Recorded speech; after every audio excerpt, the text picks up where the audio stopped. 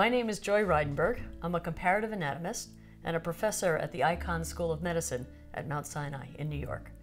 Sludgie was a minke whale. Minke whale is a whale that looks kind of like a blue whale, but in miniature form. So it's a very, very tiny whale, and it's one of the smallest of the whales that live off of our coastline. So Sludgie is kind of a not very pretty name to give an animal, but the reason Sludgie was named that is Sludgie had this very weird behavior of plunking her head into the mucky, silty mud at the bottom of the bay. And I got the call late at night saying I need to be at the site early in the morning so we can perform this dissection.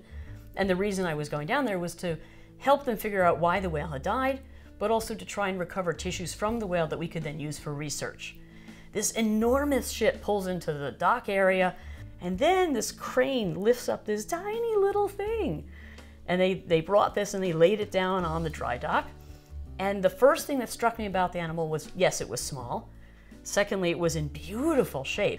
But the other thing that struck me about it that was very sad was that it was a very young animal, which meant that this animal was either extremely sick or something had happened that it got separated from its mother, because it looked to me like it was a calf that was probably still nursing around that age.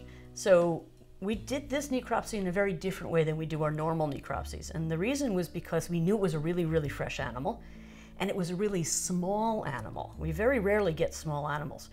And that meant that we could record something that we had never recorded in our other whale dissections.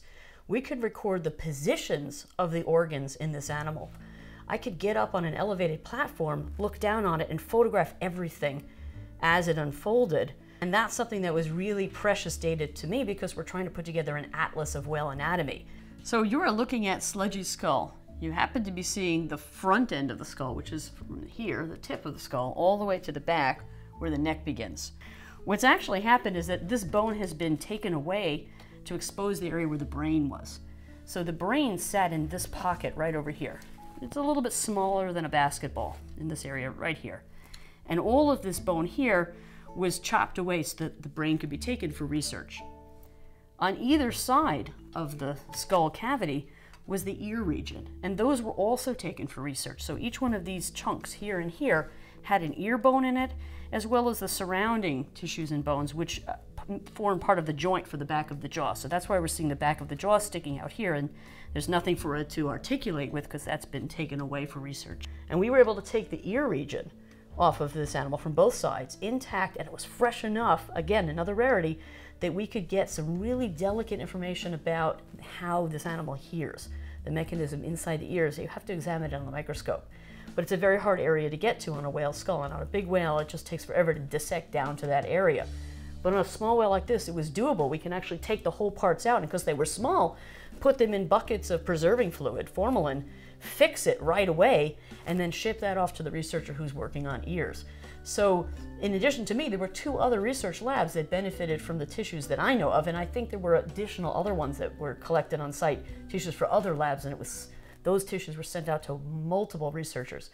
The Gowanus Canal is famous, but one of the things it's famous for, unfortunately, is it's not a great place to swim. It's full of all kinds of stuff that you never want to encounter. But that apparently has nothing to do with why Sludgie came into that area or why Sludgie died. Because whatever toxins are floating around in the Gowanus Canal, it would take a while for that to actually affect any animal that was in that area. So you have to kind of scratch your head and wonder, why is the animal dead if every organ looks good? The only thing that we saw over and over again was nothing in the stomach. We saw nothing, and the stomach has multiple chambers, so each time we examined a different part of the stomach, there was nothing in it. And the whale's external body form looked a little bit skinny to us. So the only thing that we could assess from this was that this whale probably was not nursing at its mom, if it was a nursing calf, or if it was actually eating solid food, it hadn't been eating solid food right before it stranded.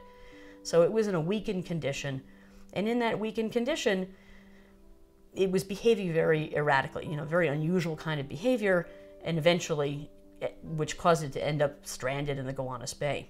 Whenever an animal dies before its time, that's a tragedy. And the story of Sludgie is a tragedy because it was a baby animal that died way before her time.